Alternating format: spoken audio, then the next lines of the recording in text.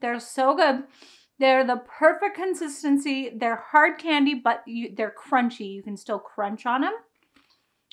And they have a really, really good kind of a nutty flavor. So we're going to add the sugar, water, a pinch of salt, and our honey. And with any candy recipe, you want to make sure that you are stirring the mixture constantly. So we can add our sesame seeds.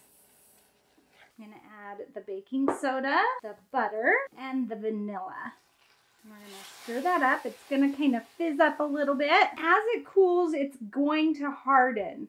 So that's why we want to move quickly. Got my spoon, and I'm just going to drop some into my tray here. We are going to let it cool.